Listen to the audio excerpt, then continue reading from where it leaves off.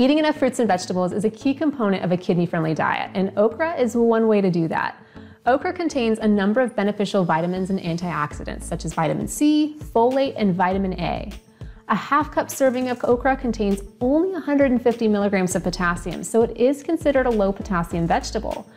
If you're prone to kidney stones and trying to limit your oxalate intake, then you may need to be mindful of how much okra you eat. Okra contains approximately 56 milligrams of oxalate per 100-gram portion, which is a little on the high side. It's not as high as something like spinach, but still somewhat high, so keep that in mind if you are prone to calcium oxalate kidney stones. For more information on kidney-friendly fruits and vegetables, check out our fruit and vegetable potassium tool on our website. And if you like more videos like this and you want me to make more, please let me know by subscribing to our channel and liking this video.